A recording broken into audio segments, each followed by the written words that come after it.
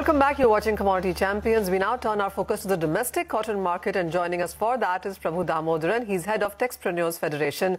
Mr. Dhamodharan, hi, thank you so much for your time. We heard on what the international guests had to say on cotton, textile and the overall global industry there. What is your sense? Because it has been a difficult time for India as well with what the prices have done. First of all, how are you looking at the prices going forward? Good afternoon. Actually, we witnessed one of the painful quarters ending September, both in terms of utilization levels as well as margin front. And as you know that the last cotton year, due to robust goods demand and abundant liquidity, we witnessed artificially elevated prices. You know, it's kind of a bullwhip effect. If we have 10% more demand, cotton can show a kind of a bull run, and now the reverse is happening.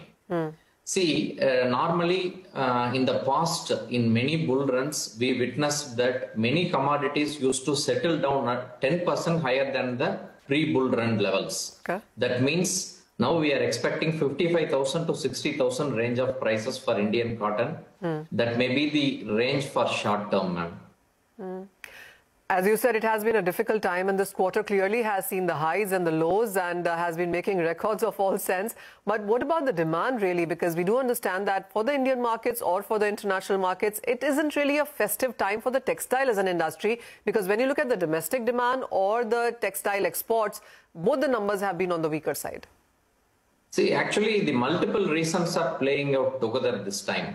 Particularly the developed markets like US, inventory readjustment is happening.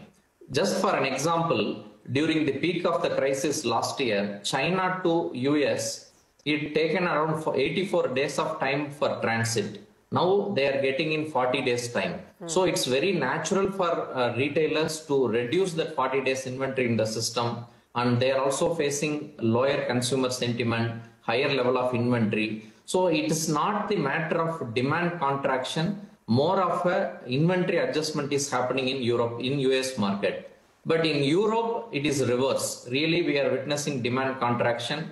It will take another 2-3 quarters for them to recover. And third, domestic market, robust sales are happening in retail. We are getting updates from all the retailers regarding the good festival sales happening now. Only thing is, everyone knows in domestic prices are going to correct, cotton prices, everyone keeping 60-65,000 in mind. Why should we purchase now? So they are all postponing the purchases. That is creating a vacuum. You know that in India, the whole textile fashion trade works from 7 months to 11 months inventory period. During the bull market, due to expectation of increasing prices, retailers, everyone in the system used to build stock and take the inventory level to 11 months. And now the contraction times, people used to shrink their inventory. The whole system works on hand-to-mouth inventory to the tune of 7 months. I'm talking about fiber to retail level. Okay. Various stages, everyone have their different level of inventory. So in this corrective, like kind of a price correction, automatically people used to postpone their purchases. Right. So I think post Diwali, things will change, because after seeing robust sales in domestic market, people will come back for buying. At the same time, in terms of spinning mills are operating at very low utilization level, around 40 to 50% in many states. Some states are operating at 50 to 60%. This time we are witnessing a very new trend. Pre-COVID period, irrespective of market, people used to run the mills and even make losses. Now everyone is working on profitability, like cash flow basis. If the market is not doing well, they are reducing the utilization, and they are adjusting the supply and demand in a very calibrated manner. Understood. So demand comes slowly, gradually, mills will step up. So that will keep a price check on cotton prices. Understood. So what you're saying is that in a month, we will see Indian demand pick up, and because of the readjustment that the international markets are looking at, it might perhaps take a couple of quarters or more. But tell us, when we are looking at demand right now, and as you said, the way of doing business also seems to be changing, what kind of a demand growth is the industry looking for right now, for this quarter, for the next, for 2023, the first calendar quarter there as well? The current quarter, we may not see whatever the October to December quarter, we may not see a robust demand in any part of the world. Okay. Now, the demand destruction too, we need to move towards demand normalization.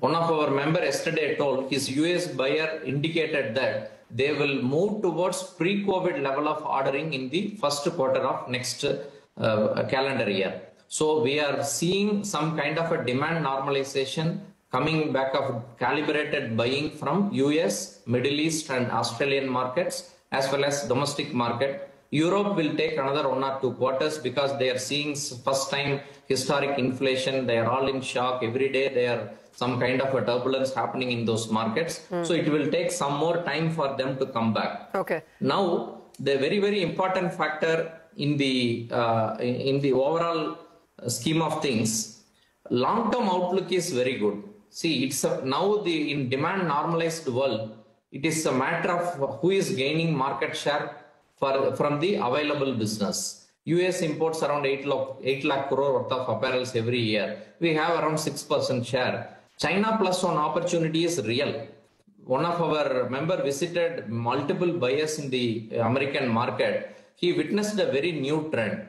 Many American buyers appointed exclusive sourcing professionals to develop alternate sourcing destinations rather than China.